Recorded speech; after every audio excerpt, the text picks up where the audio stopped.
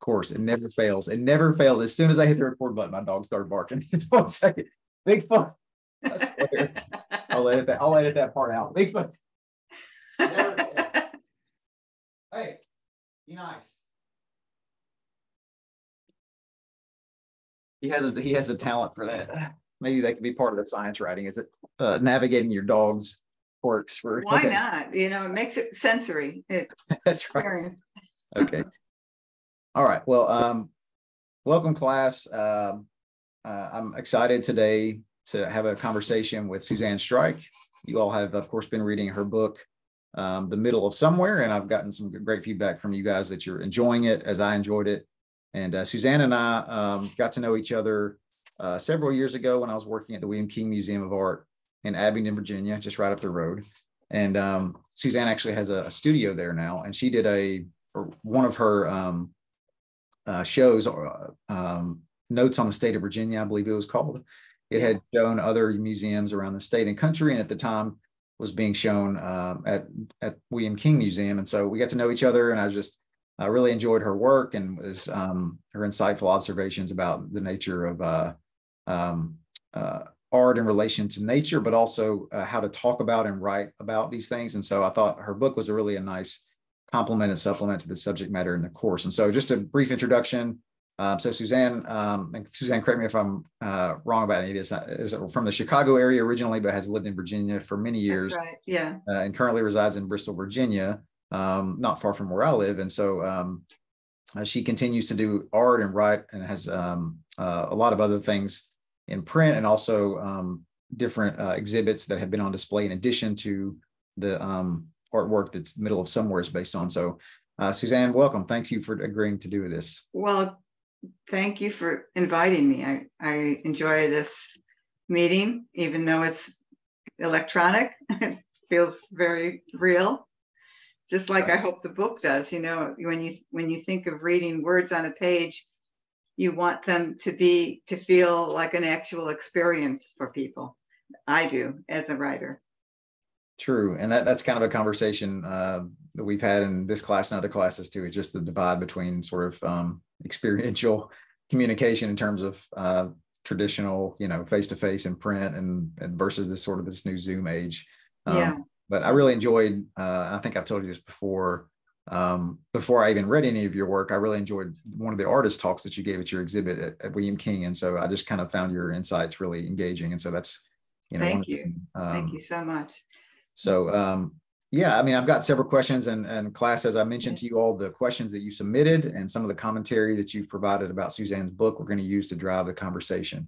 And so I'll just start, I guess, in the beginning, asking Suzanne what it is that you do, and also kind of contextualize the difference between the different maybe subgenres of science writing or writing in the sciences that we kind of discussed offline here, like, and for context, you guys know we've discussed the difference between science writing and scientific writing. So Suzanne, where do you think you fall within that sort of spectrum? Well, I fall in the category of nature. I consider it nature writing or science writing from a creative nonfiction point of view, not as a working scientist.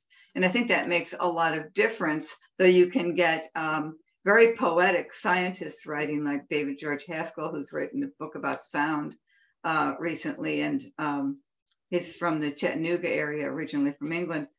He writes very poetically, but he's a scientist. And then you can get nature writers who write rather scientifically or factually. And so there isn't really a distinction other than their background, where they're coming from. But if you're a scientist, you certainly have a certain kind of slant that will affect everything you write. Whereas what I do, I'm a visual artist, which makes me like a subset of nature writers. And I think that's kind of unusual, because when I was looking for similar writers, I only found a few who come at this kind of writing, creative nonfiction, from an artist's point of view, and have a background in natural history, more or less, and incorporate that. I really believe in synthesis. of all different sorts, of all different kinds of experience. If you notice in the middle of somewhere, there's talk about art history and nature and science and all sorts of things that I consider the boundaries of those things to flow more than to be static and separate. And I think that when we're in school, especially high school and beyond, those things become subjects become more and more separated. Whereas for me, they're fluid. And I think that that's one of my objects in this book, is to create that fluidity, that seamlessness between my interests. Yeah. So would you describe, I mean, I think you've described yourself before as a mixed media artist. Would that be an accurate sort of? Yeah. Well, I do a lot of different kinds of things. And back, you'll see a painting, just painting on wood, and sketchbooks, and then the mixed media assemblages, which were the basis of The Middle of Somewhere. This is an unusual book in the sense that it was based on the art. The art didn't come second. Usually art illustrates text. This time the text illustrates the images, which are combined with topographical maps, paintings and drawings, found objects, and they're rather challenging to do for me because there's so many options. And I think you'll find that in writing too. There are so many options, and that's why editing, and in the case of making art work, selecting what you're going to put in is so important. That's an interesting, I hadn't thought about that, the dynamic between the order that you create, right? So yeah, you're right that most of the time when you're writing a book, there's illustrations, they're done sort of as a supplement or a complement to what you're writing, but you already had the collection of visuals and imagery, and then you were deciding based on that experience how to sort of narrate that based on memory. So that's interesting. Yeah, I hadn't thought about that. So what do you think is, your point, I think, is apt about, like, in school, we have sort of buckets, like art is over here, science is over here, and we have sort of buckets within those. And I agree. I think it's sort of a false distinction in a lot of ways. And of course, there are unique characteristics to each one of those broader fields. But what do you think in terms of writing in the sciences or writing about the sciences? What do you think the value of that is? And it's kind of, my question is sort of threefold. So the first one is maybe really hard because it's very broad. So for society or cultural in general, we'll stick with the United States, in particular in the US. So what's the value of society for this type of work or this type of vocation? The second would be like for the specific audiences that you're writing for. And then also the third part would be for you, like what's the value for you? So I guess it's sort of a threefold question. I'll take the first two relate to me. And that is, when I write, it's for a general audience. It's not for a scientist in a scientific journal, nor is it for an art magazine. I'm writing not for the art world, oh my gosh, my phone. It's okay. I'm sorry. I'll just let it ring. Never thought of turning off my phone. Nobody ever calls me on that one. So constant distractions are something you have to get used to when you're writing or doing art. Sure. So I'm writing for a general audience because I want to bring ideas that I think are important, and I want to share them. I'm putting them out there for others to think about as well. One of the main goals of this book was to have the tone or have the voice of a friend, of somebody you're traveling with, not somebody who's telling you something, but somebody who's taking you along. And for that reason, that the question you asked is about what the audience and what is the purpose. The purpose is really to, in a way, to show people how to travel, how to experience the world through the way I do. It's not telling you this is the way you should do it, but it's telling you something about experiencing the world through deep reflection about one's own life, about the natural world and history and characters I meet, and how to create a synthesis of all those things and how to experience those things deeply. I think in our world today, we experience things superficially a great deal. So it's important to me to go deeper. Now, to go deeper and yet still have a chapter that ends, that begins and ends in it creates a story is a challenge, because there's so much you want to put in there. So you have to, back to that idea of editing, you have to edit, you have to get things said, and sometimes only suggested. Sometimes there's a phrase that is a suggestion of another thought that readers can take farther, which I like. Now, the importance to me, I say in the preface that it's that writing takes a short thought and makes it into a long thought. I mean, let's say you walk out and you say, oh, that's a beautiful bird up there, and then you walk out and get in the mail, take the mail back, and you don't even think about it. But if you're writing about it, you think, oh, well, what kind of bird was that? And why was I distracted? Why didn't I stop and look? And you think of all these different things. You think, well, let me incorporate those things. Distraction, focus, bird migrating, my traveling. I'm just making that up. But every single time you write, you have to go deeper into a subject. You can't be satisfied with it on the surface, just like you would in conversation too. You might not, you would be seen as a really big nerd if you explained everything to your friends, but in writing, you can explain photosynthesis and say, photosynthesis, that was it's kind of a dry word for this incredible thing that I'm thinking about. How about the green fuse? As I do in that first chapter.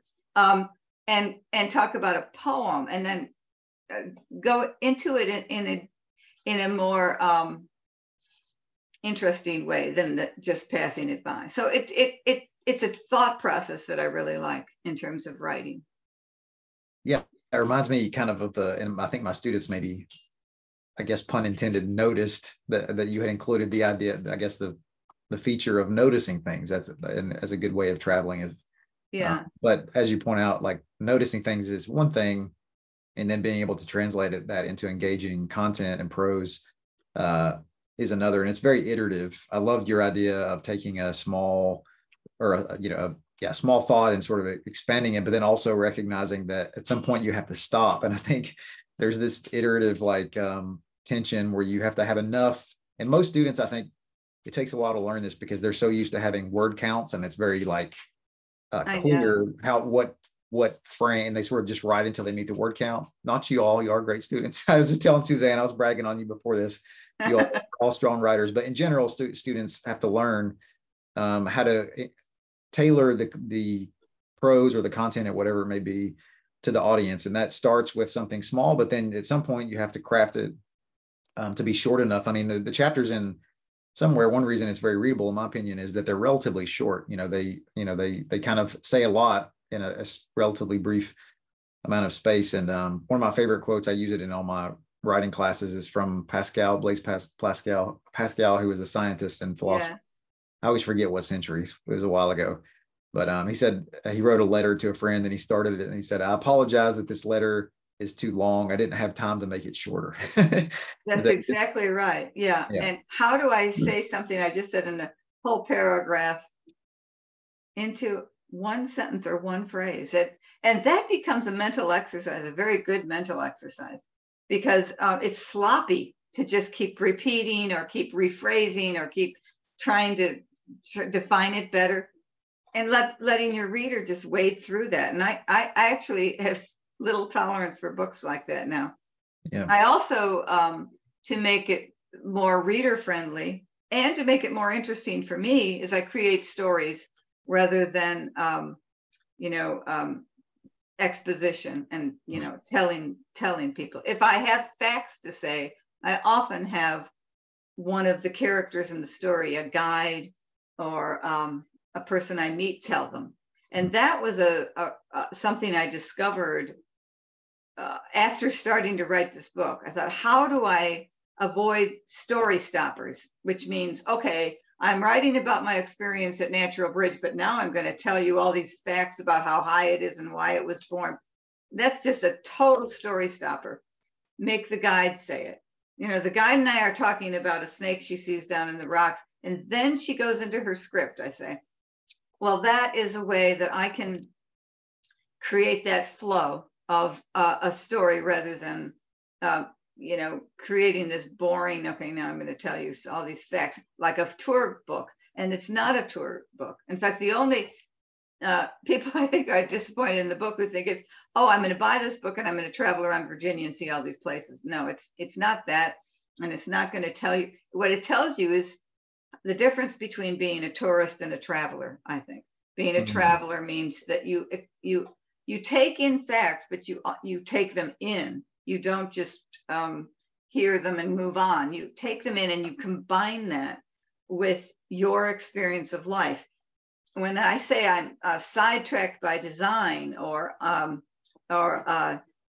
daydreaming, a focused daydream, I don't mean that I'm going off into realms of what the list on my kitchen, my refrigerator is on the grocery list. I'm talking about like the one about Poplar Forest, when I'm looking at a case of objects and I think of my grandmother's photograph and all the objects my mother has around that photograph in another glass case. So I'm merging the personal with the present, the personal past with the present, which makes the present, makes those objects in Thomas Jefferson's case, the museum's case, much more interesting and visceral. These are objects people handled, you know, and so and they use it. They're real things. They're not just put there for, you know, to prettify something. Yeah. Yeah, no, that's great. I mean, it made me think, put me in the mind of sort of the multi-sensory, right? As you mentioned, like being a traveler, not a mere tourist, entails being there and not just there, but engaging your environment in a way beyond just sort of facts and objective data and, you know, sort of the Rick Steves version of Europe, where you're this building was built on this date, and then we move on to the next one, and this is built on this date. Yeah, being able to notice things and be a purposeful wanderer and an intentional traveler. And I think the types of work that you do, whether it's the middle of somewhere or your assemblages or other pieces in your exhibits, the thing to me that makes it interesting, one thing that makes it interesting is not just the content, but the way in which it's presented, you know, and so for this book in particular, of course, it's the written prose, but it's also, which is very descriptive. And of course, even if it's not actually engaging your sense of hearing, you're describing in very vivid detail, you know, what a bird's call sounds like, the streams in the background. So you're using a written prose to sort of engage the senses, but also it's visual because you have your illustrations and your paintings inserted on various pages and stuff. The design of the book is very good. So to give a little bit of context, Suzanne, the final assignment, which our students are about to move into, is playing on this idea that when you're communicating about science and writing about science, using multiple modes of communication, whether it be a particular type of technology or a different genre. So mixing media, more or less, can help you to communicate things in a much more interesting and effective and engaging way than just mere. That's not to say that there can be, of course, like very interesting, engaging mere prose or mere books. There can be, yeah. There definitely is. But I mean, there is that kind of unique thing. And especially given, you know, and here we're going to get into like using the Adobe Creative Cloud suite so they can do a video where they're incorporating a narrative poem that they've written or something about the sciences. So using different forms of communication to communicate based on their specific purpose and their audience. So the rhetorical context, like what are they trying to achieve? Is this just the creative piece, or are they actually trying to persuade somebody to change their attitude or their behavior? So I'm leaving it up to them, being very flexible in terms of their content, what their purpose is, but the idea is for them to mix media. And so I guess my question for you is, like, when you're going into writing this book or doing any of your work, how do you intentionally think about those things? Like, these types of media afford their own unique traits, and how do you leverage those, if that makes sense? Yeah, it's an interesting question. One of the things that I did in my chapters was I embed, occasionally say where the core idea is. And you wouldn't necessarily get this, but I'm telling you all now, this is the secret. In every chapter, there's the core idea of the assemblage, why the assemblage looks the way it does. For instance, it's at the end of Flyway. It says something like, I'm standing, the Flyway has a vortex of feathers with an egg at the bottom, and the egg looks like the north and south hemispheres of a globe. So in the writing, I'm embedding reasons. I'm not saying this is why I did it that way. I'm embedding that. So I'm standing in a vortex of ducks going around me, thinking about migration and about being the center and being still in the center of movement. Okay, so one of the things when you're working with imagery and text or the written or the spoken word is to make sure you relate it in some way. It doesn't have to be, now I'm going to tell you why I'm doing it. Trust your readers, and that's something I had to learn. I had to say, okay, this I want to make clear. I'm going to say what I mean, but this I'm going to trust my readers to get it. And even if they don't articulate it, even if they don't define that they get it, they know it, that it's suggested and they feel it. So do that. Suggest why you don't make them not relate in ways, unless you want some kind of surprise, and surprise is sometimes necessary as well. The surprise has to be more mysterious than what I call mystification. I'm always interested in the mysterious, in nature, in human nature, but I don't like mystification, which to me means you really intend something, like in painting, and then you kind of scribble it out so it doesn't look like you do, or you make a poem that says something and then you say, oh, that's too clear, and you try to get that out of there, and so nobody really knows what you're saying. I mean, that works for some people. It doesn't work for my purposes. And you know, I had this one passage. You talked a lot about the sensory experience. There's one passage that if you asked me to read something, I was going to read. But sure, go for it. Yeah, it's great.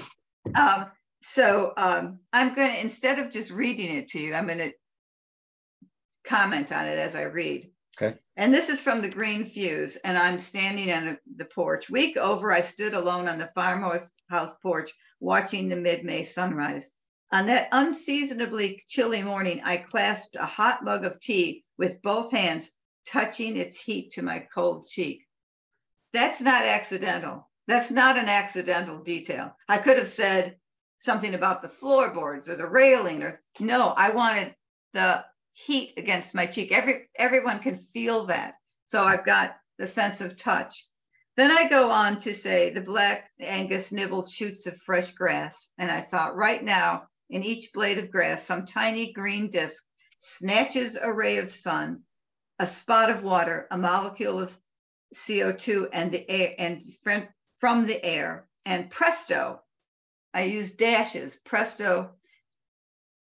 And when you're writing, you have to know the opportunities you have with punctuation, and not overdo it. Do it when it's necessary. And presto, the plant makes its own food. In the process, the leaf tosses out useless oxygen, ironically providing life-giving breath to animals. Photosynthesis sounded too studied for such magic.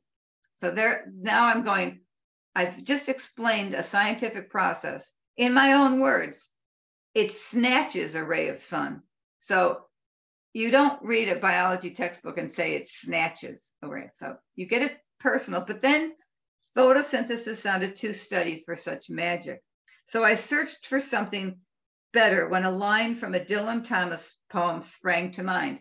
Synthesis, literary, science, I'm at a farm. You know, all these things are converging. There's no thing like, oh, you know, by the way, a poem can, I'm not going to tell people that a poem can reveal certain truths about the natural world just the way science can. I'm showing you that it can, or I'm showing you how I personally am using it to do so. Still leaning on the porch rail, I whispered, leaning on the porch rail, my physical body leaning on the porch rail. Again, that's not accidental that I said that. It's not just because I was leaning on the porch rail. Okay, I could have said many things, or I could have not included them. And I probably included a paragraph about how I was standing on that porch, and winnowed it down to leaning on the porch rail. So I whispered. Now it's in italics. The force that, and I don't use ellipses much, but I'm using them here to indicate that I'm searching in my brain for the lines of the poem. The force that through the green fuse drives the flower, drives my green age. Now I go back to description of myself. I inhaled, conscious of breathing, of living equation. Sun plus water plus carbon dioxide equals sugar and oxygen, breath and life, the green fuse. So in those two paragraphs, I've just incorporated visceral feeling, science, literature, and personal reflection. I wasn't satisfied with, oh, that's photosynthesis, amazing, and then done something else. Okay, then sound, whack. That's not unintentional. The screen door slapped behind me. Now, I will say that this did happen to me. I mean, it's not, but whack, italics, exclamation mark, and dash. So it really stands out. In other words, it's whacking me out of that thought too. But it's also a sound. The screen door slapped behind me. I turned to see John Sproul, Elizabeth's brother. It's a habit of his to swing by for some morning coffee and fresh baked bread, suggestion of taste and smell. And then you get into him and his character, a farmer having this big hand holding a little teacup. So I'll tell you my process. It might help your students. I sat in this very room with a legal size pad, a yellow pad, and for an hour every morning, wrote every single thing I could think of these experiences, making these assemblages. The place, how I got to the place, I would just brainstorm. I did not start on the computer, because you know what happens when you start on the computer? You start thinking, oh, that word's not right. Oh, I could have said that better, because you see it there, I can relate. Yeah, I do that all the time. Yeah, and then you lose the flow. You lose that connection to the experience, the connection to your deeper thought, and you start getting into the mechanics. And I can't do it. Maybe other people can do it. So I just freehand wrote for like 45 minutes to an hour straight without going back, making sure if it was sloppy, not correcting, sometimes crossing something out and then making it get to a different point or something. And then I did that for like 2 months for every single assemblage and the introduction, and maybe I had an epilogue. I don't have it now, but I didn't know how it would shape up. But so I just wanted to let that flow. And then I went back and typed it into the computer. It was much, I wouldn't say easier. Then comes the other job of editing and saying, these chapters are too much alike, and I'm driving to a place, I'm getting out of the car, I'm, like boring. You have to be hard on yourself in some ways, in the right way. Sure. And in another way, not hard on yourself in the sense of let it go. Don't worry about how other people write or have told you how to write, except for you, Chase. Right. But I had to get out of bad habits from high school, and it's like how many decades later? Like, yeah, you can write fragments. Yeah, you can. I don't have to have a topic sentence. There are things like topic sentences, but not, so you have to wiggle out of the old straitjackets you've learned about essay writing for composition, for school. These are different. The creative nonfiction has to find a very natural voice. And the other thing is to read it out loud. And you'll stumble over phrases or words and you'll think, why did I do that? When in writing, it didn't seem awkward, but now when I read it, it seems awkward. So read things out loud. That's I've actually gone by that rule myself for some time now, and it really helped my own writing. I forget where I heard that. Some other writer mentioned that, like, definitely, I don't know why I guess they don't teach that when you're in school, but it definitely helps, because if you, I don't know, for whatever reason, we just try to sound sometimes more intellectual or more astute when we're writing things on paper. And then when we read it out loud, we're like, that sounds ridiculous. So yeah, it doesn't sound like me. Yeah, it doesn't sound like your own voice, first of all, which is important. And then also just the mechanics can get really, really messy. I love your explanation of your process there, and in particular the subtext, like all the thinking and the note taking that you did that results, as you said, in this one passage. And there's all this that goes in behind the scenes and in your own thought process. So that it's just evidence, that the work is not it's evident in the sense that the final product comes across to the reader or to the viewer, to the listener or whatever. And they should get it, but it shouldn't be so on the nose. Like that subtext, you're not going to include that, in the text itself. And so, I guess when my students are doing the assignments, whether it's, say, maybe they're doing a podcast episode about some particular subject, there's no reason, of course, at the beginning to say, I chose to do a podcast about this subject because X, Y, and Z, and list a bunch of reasons why audio presentations would be the best. But embedded within the work, just like in the middle of somewhere, they would be making intentional choices that exemplify or sort of lean into the particular and unique affordances of audio that they can do, whether it's using like voice actors or emphasizing sound effects and how that kind of puts the person in a particular situation. Yes. And so, yeah, like every medium has its own affordances that you can utilize. So I love that. Yeah, like everything. I mean, it's not just with multimedia; it's with just written text. Yeah, I mean, there's always subtext that's kind of not too on the nose or expressly stated that has to be there. Otherwise, it's not going to be a effective or interesting or engaging text. So yeah, that's awesome. Let's see. So let me kind of look at some of the students. I sent Suzanne some of your all's questions, and also they were absolutely fantastic, and I could probably spend a few hours answering. I mean, I was thinking about the one who said he was interested, or she was interested in astronomy or astrophysics, or I'd have to look, let's say astronomy. And it really was interesting to me, because I thought that person already has a personal way of approaching a subject, interested in this, and it's interesting that my last essay, which is coming out in an online magazine soon, it's called Sky Sketches. And it's about drawing with a pencil and a sketchbook, sitting out in my front yard, eclipses and astronomical events. And that thinking about that after seeing the Webb Space Telescope pictures and all their fantastic detail and thinking, why is my method still valid?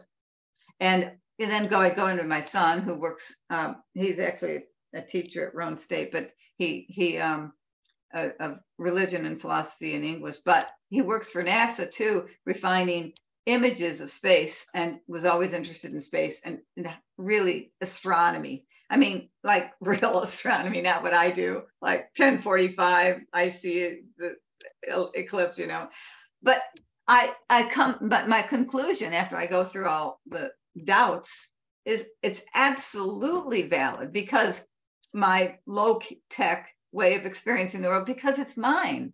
It's my involvement. It's not just received information. It's my absolute deep connection to the event.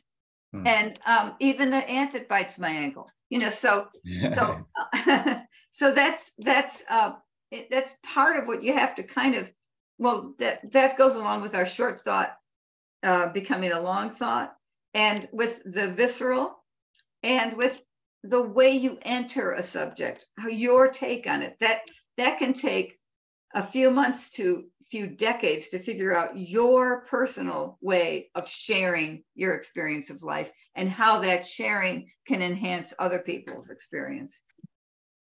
Yeah, the distinction in the relationship of subjectivity and objectivity is something that personally fascinates me. And I also, because it personally fascinates me, I think it's so relevant to this class. As I had students designed an assignment. Sorry, getting distracted here. My dog's trying to bite my feet. I may not edit this stuff out. I may just leave it because it's part of it. No, because that's part of it. So I designed this assignment where I had students kind of research different examples of science communication and science writing online, and discern how subjective data and objective data were integrated, or maybe one was emphasized and the other was kind of not as prevalent.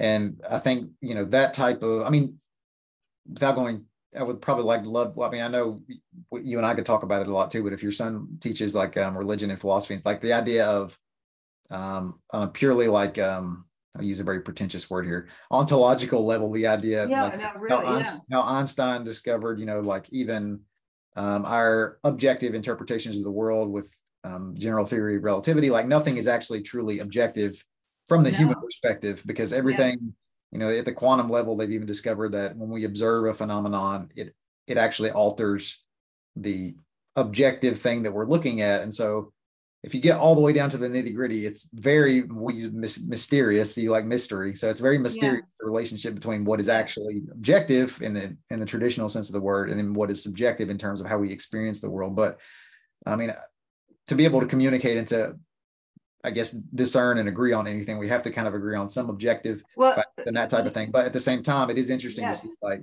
like my experience, if I was to accompany you on your trips to go to the middle of somewhere, and even if we had the same intention and being an intentional traveler and a good traveler and noticing things, our experiences would be totally different. So on a purely scientific, but then also philosophical level, like that's a really interesting thing to me. Yeah, well, I think that in good art and good writing, there has to be some kind of conflict. And that is, to me, is my conflict. And conflict doesn't mean, problem. It means two different things colliding that don't necessarily go together. And mine is an extreme precision with wanting to know the names of creatures, how they work, what kind of insects, what kind of blood insects have, what kind of life cycle something has, reading science texts and being very subjective. So that's my kind of conflict. That's the merger of a sort of opposing ideas. I don't think they're really opposing, but as you say, they are in different realms oftentimes, and people do separate them. So that's my challenge. And I think that energizes me. And so if it energizes me, it's going to energize the art or the writing. These things clash, and I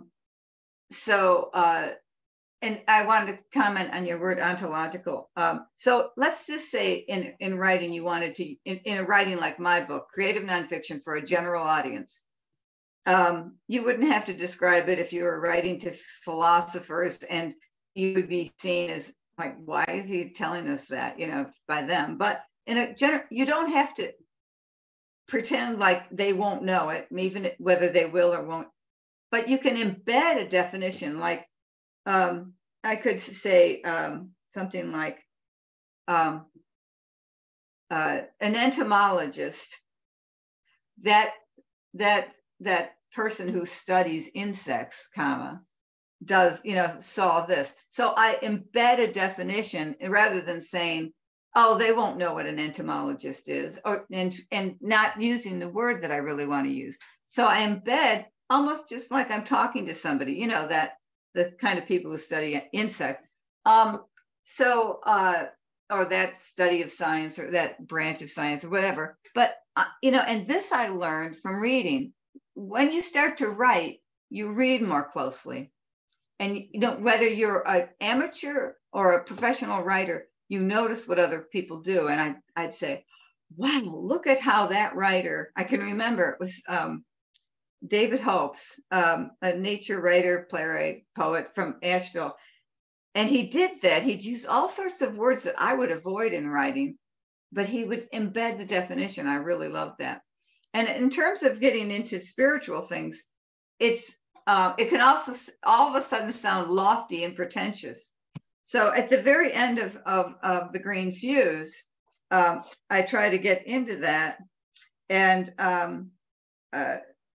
I talk about, oh gosh, the rain falling and looking through the slats of the old barn like a cathedral window.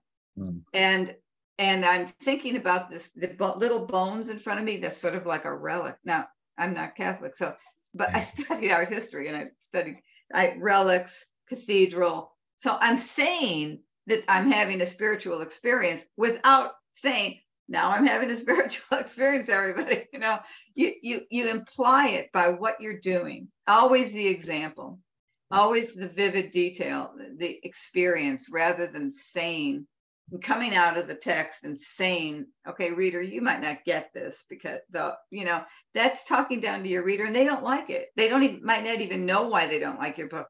They just don't like it. They said, I got that. And in a way, you're also bringing them with you. You're making them see something, smell hay, or hear the bird chittering or whatever. So there's nothing you can't write about if you think creatively. How can I do this and reach my audience and make them, share it with them?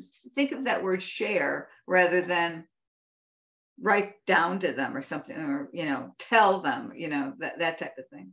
Yeah, I mean, I think even creative nonfiction, I know that when I first started doing more like technical writing or writing in the professions, you kind of feel like you want to foreground some of the more formal types of writing that you learned in school. But what I learned in writing, grant writing in particular, and there are other genres I think this is relevant to also, but being able, you might have to have some exposition, of course, with grant writing. There's a whole bunch of, you got to explain your budget and you got to have timelines and all that stuff, which I think having an extreme attention to detail, as you mentioned, and also being precise, and all that is helpful.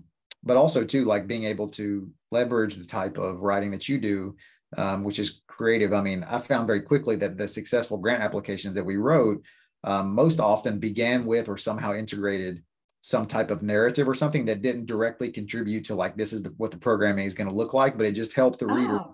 Most of the time, who was somebody sitting in an office on a committee, probably reading 100 grant applications that were all dry and boring. There's no rule that says you have to you can't include some brief narrative or so. So being able to do these types of skills that people often associate with like a book like Middle of Somewhere or something they read online on a creative fiction website or something, and integrating at least tidbits or snippets into more technical writing or professional writing, I think is really helpful. And you mentioned introductions, beginning. What I might do, I've never done a podcast, but anybody who's doing them probably has seen a great deal of them or listened to a great deal of them, and just say which ones worked in terms of the introduction, in terms of segueing right into the main part of it. When I was writing The Middle of Somewhere, I really thought a lot about how I began and ended every chapter. And in Daily Observations, the first line is, "Two beauties," Dan called from the porch. Now, that's very intentional. I could have said, "My husband and I collect leaves and I paint on them sometimes." But no, that's called in medias res. It's putting you right in the center of the action right away. You know who I learned that from? Tolstoy. He starts a book and the family's scurrying around. And I thought, wow, he didn't say anything about who this family was. He starts you right in the center of the activity. You can learn from anybody, and you can learn from your fellow students. And then you end. How do you end it? Well, you now you can end it with something different. I think about endings a lot. And at the end of that chapter, I write, we witness leaves lose all trace of green, chestnut brown dulling into umber, and we watch the painted images change like tattoos on aging skin as their leaf canvases fade. I don't say that this is a chapter about aging and about aging relationships, but that's really what I'm saying with those last lines. This is a chapter about accepting age and accepting aging people around you, and so it's implied. So that now I wouldn't begin a chapter like that necessarily. Maybe I'd reword, but that's a way of ending it. So when you're doing a podcast too, you think of how to get people into it. Maybe you can put some just some identifiable thing, where it's from, ETSU or whatever, right away. But how do you get people right into your world? And then how do you end it so that it doesn't just kind of straggle off? And you don't have to end it with a punch, though you could, but with something that creates a kind of closure. And it doesn't have to say it. It can suggest the mysterious or suggest the unknown, but it has to do that. It has to suggest something to leave with the listener. So that's a real challenge with the podcast. I think so. I think even with any kind of communication, one of the students even mentioned, which you probably saw, like you have to have your audience care in some way. And I loved your use of the word. I don't think I probably have heard other people use it, but I see it all the time in one of my sub-disciplines, which is media ecology. It's the Latin phrase in media res that you use. Like it basically means in the middle. Yeah. And I think that's a good sort of analogy for how we experience texts, whether they're books or whatever. We're all distracted and we all have things going on. And so to open and to grab people's attention, we do have to have something like you were talking about with Dan, how and then when you close, just to have something really to sort of set, because we all just have so many things going on, multi-sensory experiences. My dog's barking, he just ran in there at the FedEx man. And so, so if I'm going to engage with a text or something, the person needs to care about it and be drawn in, and you can use different media specific, I guess, affordances to do that. You also mentioned one thing I try to talk a lot about in here is rhetorical devices.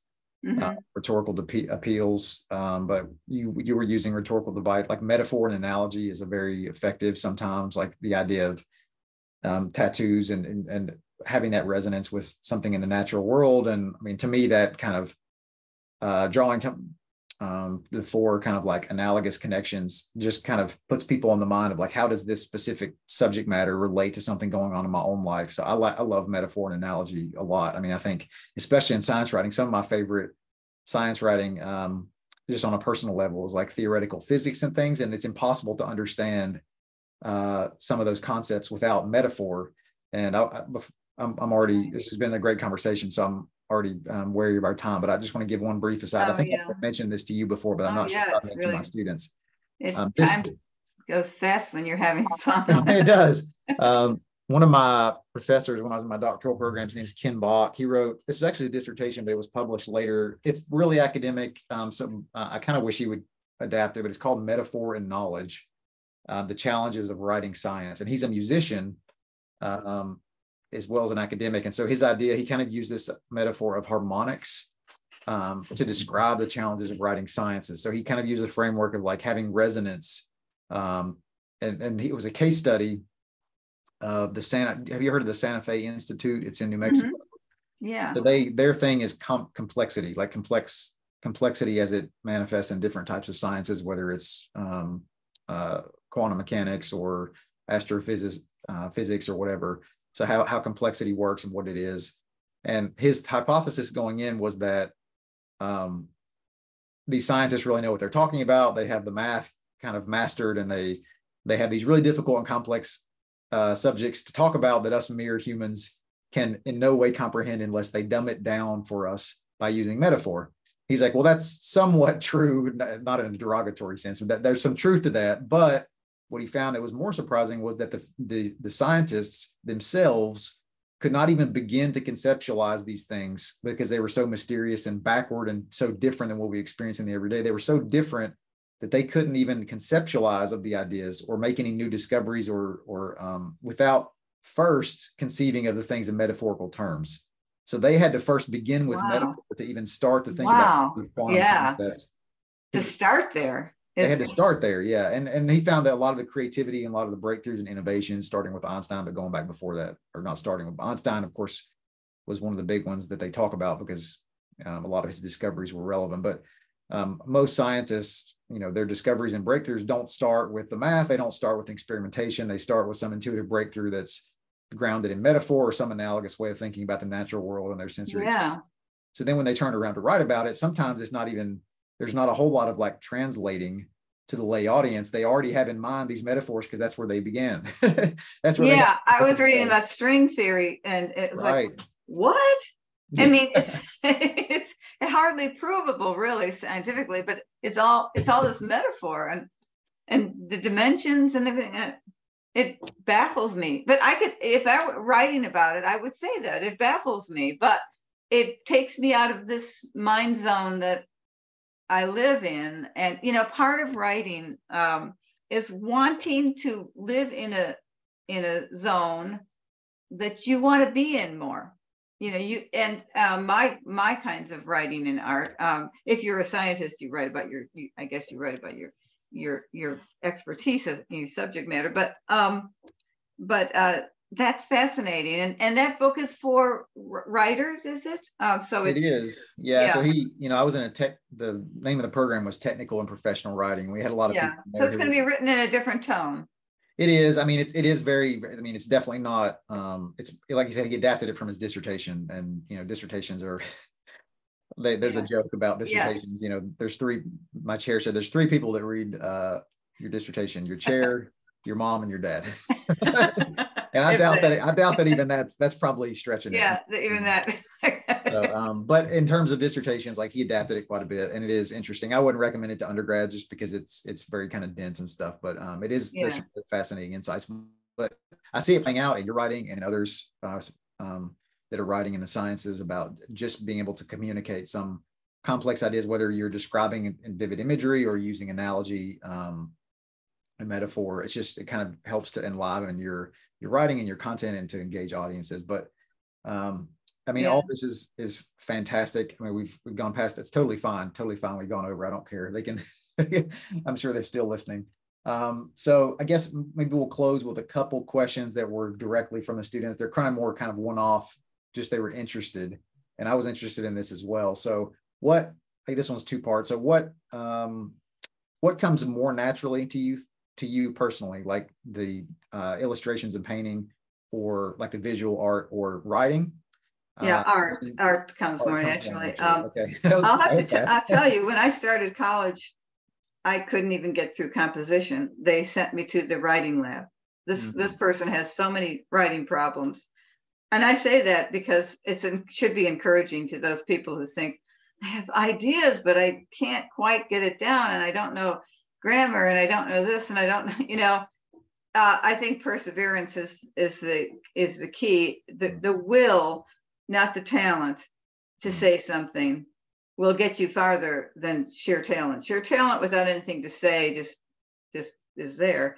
But I always had something I wanted to say about the natural world and how it affected me, and how I saw this human society and how I experienced art. I mean, I always had so much to say. I kept journals, and I noticed in my journals I'm getting better and better and better at the mechanics of writing.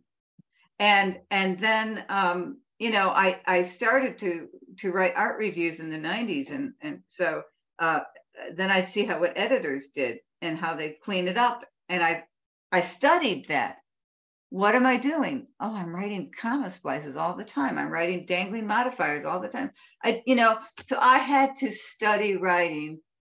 Maybe I always had a voice. I always had things to say. So writing took much longer. Art came more naturally. Yeah, it's always cringy sometimes to look back at your old. I do the same thing when I look back at my old stuff, but it's okay. You just got to be compassionate with yourself, and I think we're always getting better and learning. You mentioned Yeah. persistence. Maybe this is science writing. Yeah. One of my favorite, Charles Spurgeon, he has a quote, and I used to have it posted somewhere in my office. I don't know where it is now, but it's, by perseverance, the snail reached the ark. I've always liked that. But okay, so the last question, I guess, is fairly generic, but I think it would be helpful. And you've already covered a lot of this. But if you just had any maybe sort of advice for folks who kind of want to do this as their vocation, whether it's professionally or something kind of on a volunteer, but just in any case, any vocational sense, to write about the sciences, what would be, and obviously they're taking steps, they're in school, they're in this class for one thing, but what might be something unique that you could tell them that would help them in that journey as they try to kind of craft their skill, or something they could read or do, or places they could go, or just a mindset? I mean, you've given a lot already on that, but if there's anything else that you could think of. Well, first, I suppose it depends on where they're coming from. Are they astronomers or biologists and they're writing from that place?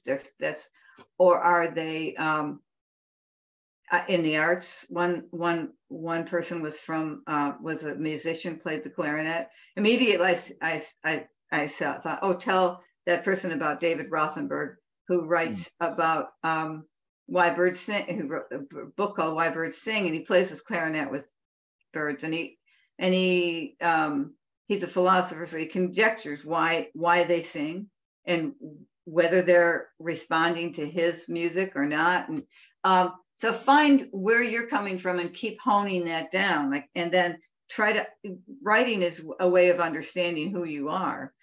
What is your voice? We have one, but we have to find it because it's diluted with experience, with others writing, with what teachers have told you. Every teacher has something of value, and you have to learn what to take of that when you're applying it to your own writing. Keep a journal, keep writing, and write to an intelligent friend or a relative. I mean, I have a sister-in-law I pretend that I'm writing to because I know that she's not interested in the same subjects, but she has a certain kind of way of reading that I know I will be most myself writing her. So keep a journal, and then try to develop a journal article or a podcast or something that you do that is a project that you sustain. You start and you work on it to the end and you shape it, because a journal can be just random thoughts, and random thoughts are great, and they're great for getting you loosened up as a writer and for delving deeper, but they don't necessarily, they aren't meant to share with someone. So think then in terms of, okay, these journal notes are all on how driving is different from walking. So, and what I see when I'm driving, what I see compared to what I'm walking. So put those together and make an essay about that, or a podcast or something like that, so that you have to shape it and you have to narrow it down, and you get that, you have to have personal goals. I think one of the most difficult things I've seen in art students is when they graduate, they don't have anybody telling them what to do anymore. They don't have projects and grades and deadlines, and you have to learn how to make your own. Yeah, that's a hard thing, trying to keep your own. Yeah, that's on a very practical level. That is a skill that takes time to master, for sure. Suzanne, thank you very much. This has been thank awesome. you. I've had a great time, and I'm sure my students will get a lot from this, and it's just made my day to be able to talk to you, and I'm sure we'll see each other again in the future. But thank you. And students, if you have other questions for Suzanne, I'm sure she'd be happy to fill them. You can send them to me and I can forward them on, but I think you can probably visit her website, which is, remind me, Suzanne, is it my website? Yeah, your website. SuzanneStryk.com. Okay. And if any of you are up this way, my studio is now open to the public. On certain days, we haven't figured out how to post those dates, and by appointment. So just write me and I'll be there, because, I don't want you to come all the way up and for some reason I'm not there that day. So yeah, come on and we can talk about writing, and you can take a look at my new project. Awesome. Thank you again, Suzanne. I appreciate it. All right. I'm going to stop recording. We can talk for a second, but all right.